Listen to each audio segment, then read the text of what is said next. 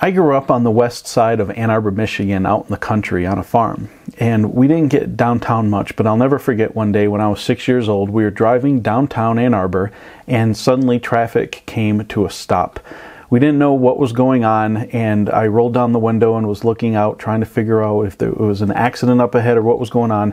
As we got closer to the source of the traffic jam, we could hear music, and my parents could listen, and they heard it, and they rolled down their window, and they said, "Oh, that's just Shakey Jake." And that was my first introduction to a local celebrity, a local musician named Shakey Jake. Shakey Jake was a very popular and very well-known street musician. He was a celebrity, and he had CDs made in his name. There were t-shirts with Shakey Jake's brand on it. There were bumper stickers that said "I break for Jake." You could go to local restaurants and there were meals named after him. Shakey Jake was the inspiration for a sketch character named Calhoun Tubbs, who was portrayed by David Allen Greer in the television series In Living Color. He was the special guest for blues and jazz festivals. In fact, Shakey Jake was rumored to have opened for famous musicians such as Diana Ross.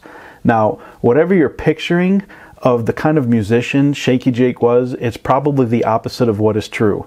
Because Shakey Jake was one of the worst musicians I've ever heard. He couldn't sing, he couldn't play, and he definitely couldn't do the two of those together. He was horrible. So you have to ask, why was such a horrible musician so popular? And the answer is because he had a celebrity image. Shakey Jake had managed to build his celebrity brand over a period of years. And he was a celebrity. He was the go-to person for opening for festivals and different things.